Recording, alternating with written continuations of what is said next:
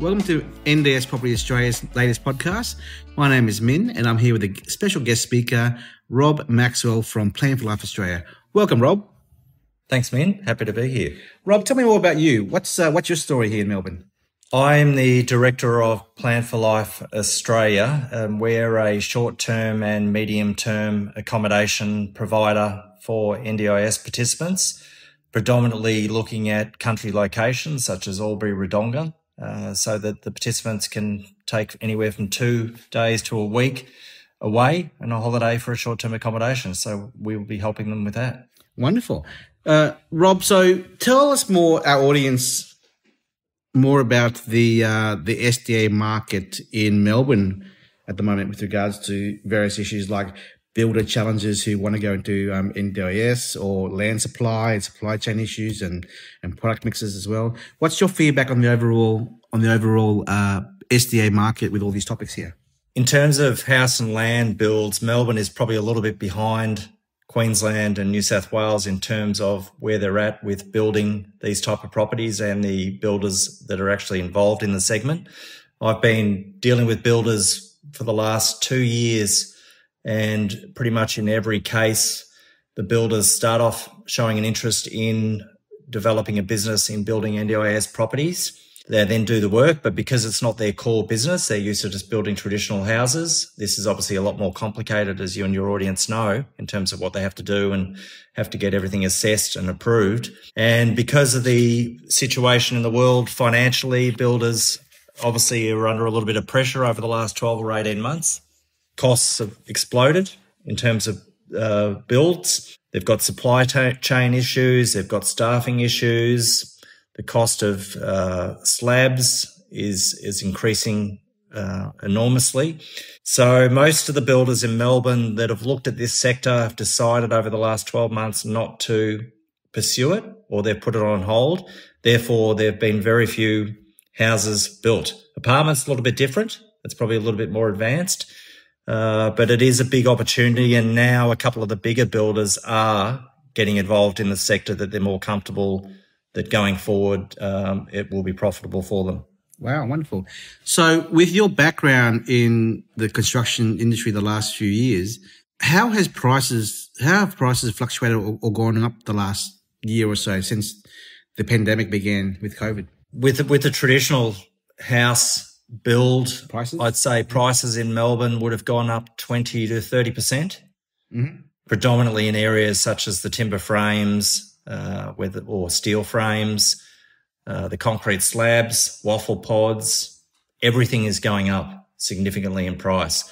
So a lot of the builders that have signed fixed price contracts, as they do with what we're dealing here with the NDIS properties, have got themselves into a little bit of a cash flow squeeze going forward, because they've committed to prices that now are probably another $20,000, $30,000, $40,000 to build. Yeah. But I think they're getting on top of that now, and they're more comfortable going forward to be able to offer these products. Is there going to be much of a easing of the land supply pipeline coming out for the next year or 2 years? There is a decent amount of land available, not necessarily new estates. They're going very quickly. There's still enormous demand for new land. It's selling still really quickly. But there is a lot of land on the secondary markets that you can get in new estates, pretty much all across Melbourne, Geelong, Ballarat region. You're probably looking on average, if you're looking at a new block in an estate, 6 to 12 months waiting. But there are options, as I mentioned, for land to access a lot quicker. Yeah, wonderful. So this, just so the audience can be more aware, this morning Rob and myself went to a large firm in Melbourne City to talk about the benefits, the pros and cons of considering SDA as a investment option for their property clients. It was good for us to be able to talk to professionals who are in the property and finance game to understand more about the NDIS market overall and the SDA specifically. Rob, what's your assessment with regards to the demand or the categories that are in most sought after by investors at the moment in the Victorian market at the moment? Okay, compared to the rest of Australia, there's currently more demand in fully accessible and robust. particularly robust. Very few houses being built in that sector, and there are a lot of participants now looking for housing that they cannot find. So there's definite demand there, also fully accessible. So we're talking demand, not delivery or supply, right? That's the demand side, yes. What's being supplied in the marketplace right now? Okay, in terms of what's being supplied, high physical is roughly about 55% of the overall market. In Victoria? A little bit in Victoria, yeah, compared to about 65-70% Australia-wide, so a little bit lower. Robust is actually fractionally higher, but as I mentioned, the demand's there, hence why it's a good category to look to build. Fully accessible also is up near 20% versus roughly 10% Australia-wide, and improved livability is pretty much similar at about 8% in Victoria compared to Australia. So, Rob, we're from Brisbane, and we work with a lot of different providers and builders all around Australia. What we've noticed in Melbourne is there seems to be a lot of investors and product suppliers by way of head lease, rent guarantees, head leases, the 8% on the products out there. It's kind of strange to see that only in Melbourne and nowhere else. Rob, what's your opinion about these head leases at 8%? That seems to be a lot of investors being hooked into, and thinking it's the greatest thing in the world. What's your opinion about that product? Well, builders and developers are offering the 8% because Victoria may be a little bit more conservative than other parts of Australia, and an 8% return is still very attractive in this sector to guarantee tenants. However, as we know, if the investor takes the chance to engage us or find tenants themselves and not sign these head leases, then they're going to end up with a better return than that, probably closer to 10%.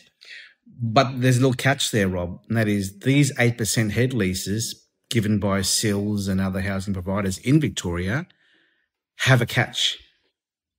Do you know what the catch is? That it's not guaranteed, or? Well, there's no CPI for 20 years. That's the first one. It's a huge difference. Over 20 years, that's halving your return towards the back end. And the other catch is the 8% is only up to a maximum price of 600 grand, even though you spent $900,000 on the purchase price.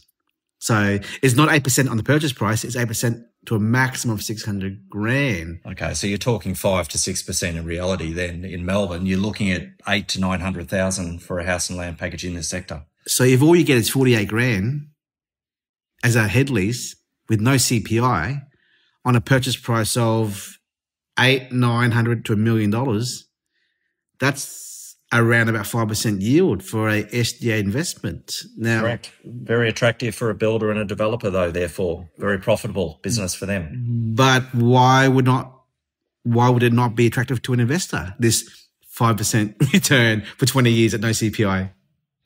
Because they can get 10% indexed to CPI, which in 15 years' time will actually be closer to 20%. Yeah. So it actually is a huge difference when you work out the figures over time. So to all you listeners out there who are blinded by this awesome 8% head lease, be careful. Watch out for the terms and conditions, because it may not be as great when you do the real numbers, I guess. Yeah. So Rob, tell us more about supply chain issues with around the world and with the market, and will things get better for the SDA property investors who want to jump into SDA property investment? Well, now that COVID seems to be, touch wood, improving worldwide, you'd think that the supply chain bottlenecks that have occurred over the last 18 months will gradually ease, maybe not for another 3 or 6 months. I think the general view amongst builders is that prices will continue to stay high for that time frame, but maybe we'll have a little bit of easing in 6 to 12 months' time of the pricing, which will make it easier for everybody. Okay, wonderful. Next topic is areas around Melbourne or Victoria. I mean, you've been here for how long have you been living in Melbourne yourself for? My entire life. Your entire life. I won't tell you exactly how long that is, but as you know, it's 50 odd years. So what are the hotspots, do you think, for demand of SDA participants, in your opinion, for Melbourne or Victoria? Melbourne, Victoria, yeah. Yeah, well, there's a few specific areas that seem to have significant demand and not a lot of supply. The southeast of Melbourne, which is a major growth area for all sorts of property, and you're probably looking at about 900,000 to build one of these properties in that area. That's got enormous demand, all the way down to Clyde and Berwick and all the way down to Warragul into Gippsland. That is a definite area for investors to look at. Then on the other side of town, in the mid-northwest, so around your Tullamarine, Greenvale and a bit further out, there's also another pocket where there's significant demand for these properties and very little supply there. The west of Melbourne has always got increasing demand because it's such a growth corridor. So there's always going to be plenty of people with disabilities looking for properties around the Wyndham Vale, Werribee, Lara area. And the one that also has got very little supply currently, may change, but significant demand is also the Geelong greater area, all the way down to Armstrong Creek. So there's probably 4 or 5 areas in the outskirts of Melbourne where it's affordable, all growth areas where these properties are desirable. So just for the benefit of our listeners on the podcast, do you not think, would an investor think Geelong, Ballarat, Bendigo is a bit too far as an investment property for SDA, do you think? No, well, as you know, with COVID and with the lifestyle changes and people not necessarily going into the office in the city every day of the week, it's actually become a very good investment option, full stop, and a lifestyle option to live and invest down in Geelong, Ballarat and Bendigo. So I don't see that changing over the next few years. And I think a lot of people with disabilities are quite happy to live, down in Geelong near the beach. So what are the population figures for Geelong, Ballarat, Bendigo per se? I think Ballarat's probably got about 100 to 150,000 people, but it's growing enormously. The new estate's going up in Ballarat and it's expanding rapidly. Geelong itself, there's probably about 250,000 people, and the growth in Geelong is happening in the corridor between Geelong and Torquay, all the way down. Eventually, that's going to be housing all the way down. Whereas 10 years ago, it was a half an hour drive to get from Geelong to Torquay, and there was no housing. Yep. So that entire corridor is going to become housing. It will have plenty of infrastructure and amenities suitable for people with disabilities. So it's very likely they're going to be very interested in living down there where it's a slightly more relaxed lifestyle near the beach. Have you been seeing much in the last year or so of institutional investors creating apartment complexes or strata titled product in the marketplace as compared to house and land? Or should I say, what do you think is more the prevalent products coming out to the marketplace, apartments or houses? I think in Victoria, because Victoria, similar to Sydney or more specifically Melbourne, is a financial capital with big super funds and big developers, that the apartment market was the most attractive for them initially. So Victoria actually, and Melbourne specifically, has a high proportion of apartments relative to other types of NDIS homes. So the last 2 years, that's been the focus in that area. But I think that will change when the demand shifts more towards house and land and maybe townhouses as well. Melbourne has got a high proportion of apartments. Yep. Versus other areas of Australia, and also more villas and duplexes and townhouses, but less homes than the rest of Australia. But I think that imbalance will switch back over time. Rob, you mentioned to me the other day one of your friends works for a SIL provider. Yes. And he gets a lot of inquiries himself in his role as operations manager with regards to participants with the robust categories as well. What has he told you about the demand of robust participants as example to their company that they operate? He's currently got 30 participants waiting for a home. They can't currently get one. And he would be able to have another 2 to 3 participants per week that are contacting him looking for a home. So there's 150 to 200 people in the next 12 months minimum that can't find housing in this sector in the robust homes that need it. Can you explain what a robust home is and what kind of participants it's designed to house? Robust homes are designed for participants that have mental challenges of some degree. So they might be reformed alcoholics, they might have a drug problem, they might have a domestic violence problem in their history because of mental issues. Therefore, the homes themselves need to be built to a higher level to withstand any potential issues with physical violence, or, for instance, they might want to punch a wall or hit a wall. They also, because they're very sensitive to light and sensory issues and also sound, these homes need to have a level of soundproofing, and the lighting needs to be done in a way that it makes it a more peaceful environment. And they also have to have provisions for the carers to be able to easily leave the property if there's a problem. So they're just a higher level of build in terms of the structure that needs to be a lot more solid than a traditional home, with soundproofing, and also they've got to minimise the ability for self-harm within the home. I think there seems to be a lot of misunderstanding in the marketplace from investors about the robust category. You mentioned that there is high demand and there's minimal supply. I mean, how much supply is there in the marketplace of SDA at the moment in Victoria specifically? There's very little in the robust, roughly 10% of the property is well below the demand. Now, the issue that investors have probably had and why they've shied away is for the potential for damage to their properties that could cause financial loss.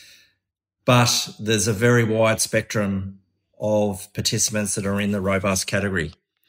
A lot are perfectly fine, reformed alcoholics, reformed drug addicts, or have come from a family that have had those issues, that are just looking to have companions to talk to and go for a walk with, that are not violent at all. You can get the extreme that potentially do have violence, but you do have the ability to screen potential tenants, particularly with the situation at the minute where there's a lot of demand and very little supply. So you can be a little bit more choosy with the type of tenant that you're comfortable with. Just to show how much funding goes towards a robust participant, what is the range of amount the government funds for SIL funding for a robust participant? Yeah, this actually shocked me when I saw the figures and was told, but currently it's roughly $1 million to $1.5 million per year of funding per participant. And some of them have got funding for 2 carers at once. So it's a lot of money. It's still cheap relative to what it would cost to house these people in hospitals and nursing homes. Is that 2 carers 24/7? Can be, depending on the level of the robust participants' disability. Wasn't there a year ago, you told me a story about a participant in robust category who needed 5 carers? It was a very extreme scenario a long time ago. You told me about that. That's quite possible. Yeah. I can't remember the specific case, but that could be possible. Yeah. And that might be at the extreme end. Yep. From a violence and potential issue there. It must be pointed out that the robust category design home does also cater for improved livability participants, right? Yes. Pretty much everything bar high physical support and fully accessible. So based on that, what is the participants seeking SDA as per robust versus improved livability then? Improved livability overall Australia-wide, as you're aware and I've mentioned in your other podcasts, it's roughly about 70% of the entire participants requiring NDIS homes, and there's currently not over 900 in the improved livability category who are seeking housing versus under 200 for robust. So it's 4 or 5 times as many. Yep. So there's plenty of demand for improved livability as an option as well. We often tell our clients, just because you have or you decide thinking about building a robust designed home doesn't mean you have to have robust participants. It is. No. You could easily put 2 or 3 improved livability participants in the home. The rental would be slightly less, but still very attractive. You're still looking at 8, 9, 10, 11, 12% per annum. Exactly. And even if you didn't want, if you did not even want to have a SDA participant in the house, you could easily rent it out to a normal mum and dad family. Correct. As a last resort, you can always rent it out to a normal family or even an elderly couple that might have medical issues with walking around with hip replacements that are more than happy to have the ramps and everything in the housing. It actually is attractive for them as well. So therefore, it begs the question, would a normal family living in a robust home, can they tell it is a robust home? Technically not, no. No, because a lot of it's unseen. Behind the wall. Behind the wall, yeah. Yeah. And soundproofing is good for any family. Mm.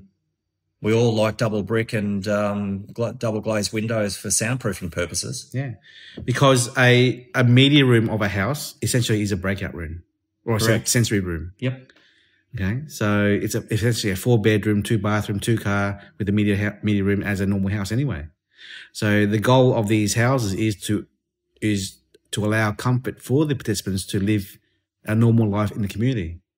Yeah. And you have wider hallways, wider doors, which is attractive for anyone, for any home. Mm. Everyone wants a bigger hallway. Exactly.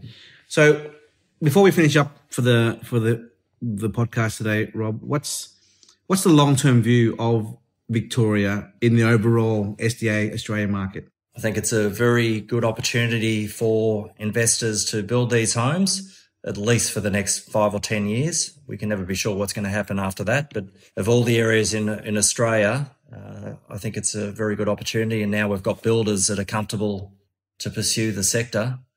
It makes it, well worth looking into. We, from NDIS Property Australia's point of view, as a business, we are very bullish on Victoria and Melbourne. The reason being is the penetration rate of SDA into the market in Melbourne, or Victoria, sorry, is only 13%. And then our opinion is because of the lack of land supply the last few years, the builders being so focused on first home buyers, the challenges of being a SDA builder itself in Melbourne, builders being builders, the path of least resistance is to build a normal house. So obviously the gap between supply and demand is growing by the day. And now that land's coming back to a normality, a normal kind of balance in the Melbourne market, I think we're going to see more opportunities to build SDA homes in Melbourne, no matter what it is, improved livability or robust or HPS and so forth. But one thing you mentioned this morning at the meeting at the office of this other company, you mentioned about the hybrid design home from one of these big builders, which we won't mention the name, obviously, but what's so unique about this special hybrid model that we talked about today? This hybrid home, it will be able to cater pretty much for all 4 categories. It's a combined, robust, high physical support, approved and assessed category. Therefore, you can have a mixture of any of the 4 in the home. And it's very cost effective. It's only a little bit more expensive than a high physical or a robust home. Wow. So it just gives an investor more option to have more participants in the different categories. But surely the cost will be massive to having a hybrid. Surely. No, we're talking $20,000 roughly. And that's all. Wow. That is amazing. So when would an investor not choose the hybrid model? If their budget doesn't allow them to spend the extra money, I would suggest is probably the extra 20 grand. Yeah, correct. So there's no reason to not do it then. Not really, because you're giving yourself more options down the track in terms of rental potential. So just so we're clear, we're talking about a fully accessible, wheelchair-friendly house. That's almost also robust friendly as well. So robust, improved livability, HPS, fully accessible, at the same price effectively. For an extra $20,000 roughly, yes. That's amazing. And I don't think that's available in too many places on the market, if any. And a comparison of this hybrid cost compared to other prices around Australia? Well, we think at the minute the prices that we've secured with our builders are actually very competitive. They're significantly lower than other parts of Australia. Now, that may change as supply costs increase, but we're more than comfortable with the pricing that we've been given. I think from an investor's point of view, they're after cash flow and yields. And investors do seek a SDA investment for different reasons. One could be to have a social impact in the community. One is to provide for a family member who may be in need of a SDA home. Others could be yields focus only, and others could be cash flow only. So I guess this flexible product, being a hybrid build, is really effective from my investor's point of view long term, I guess, yeah. Yeah, just another option for you all to consider. Wow. Well, we look forward to hearing more about that, Rob, in the coming few weeks as we fly down to Melbourne quite regularly to spend time with developers, builders and third parties. We're very excited to launch our business into the Melbourne market with various partners like yourself. And thanks so much for your time, Rob. Talk to you soon. All right. Thanks, Min. Happy to help. And let's see how we can help your investors. Thank you. Bye-bye. Bye.